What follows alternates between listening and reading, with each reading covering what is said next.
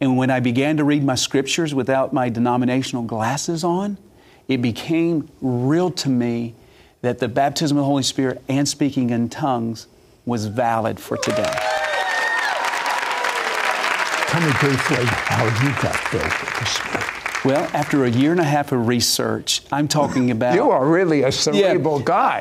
I'm thinking, I want the real and I want the authentic. So I had this copious research, and I came to the conclusion that it was real, and I went to a Pentecostal prayer meeting. And they ended up laying hands on me.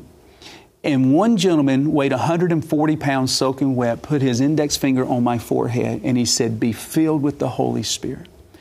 Instantly at that moment, the Holy Ghost came upon me. I'm falling out in the Spirit, and I began to speak in tongues. And my life since that moment, Sid, has never been the same. It was the greatest thing that ever happened to me outside of my salvation experience. New York Times. Mm-hmm. The New York Times newspaper had an article about tongues. What did it say? Well, they followed a research that was done in United Kingdom. And it was a group of 1,000 evangelicals that this research was conducted on. And the research came to the conclusions, now listen to this, came to the conclusion that those who speak in tongues consistently and regularly have fewer mental disorders than those who do not. And the New York Times reported on that research and affirmed that speaking in tongues is valid. And how about the University of Pennsylvania study? You know, the neuroscience department of University of Pennsylvania, led by Andrew Newberg, conducted a study.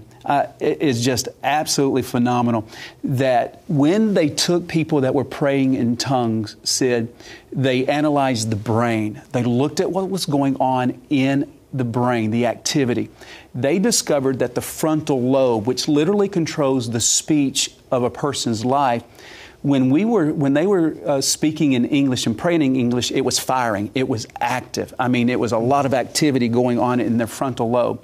But when they transitioned to tongues, when that individual spoke in tongues, all the activity in the frontal lobe went dormant. That proves it's not coming from the brain. It affirms what Paul said in 1 Corinthians 14, that when I pray in tongues, my spirit prays, but my understanding is unfruitful. Huh. And this is a University of Pennsylvania, led by a gentleman that literally had a degree in nuclear medicine and nuclear cardiology. So this is not just some kind of a cheap research. This was done at the University of Pennsylvania that says the front of a person's brain goes dormant when they pray in tongues. No wonder Paul said, I pray in tongues more than any man. He knew that that was the secret of his power. You told me that there was a medical doctor that did scientific tests about praying in tongues and the immune system. A fascinating study that we uncovered and discovered. Carl Peterson at ORU did a study on the effects of praying in the Holy Spirit, praying in tongues. And he came to the conclusion in his research that if you pray in tongues consistently, now the language that he uses is very important, that there are extended periods of time in praying in tongues, not just one or two sentences once or twice a week, but extended times of praying in tongues, that the immune system of that individual gets boosted 35 to 40%. 35 to 40% their immune system gets activated.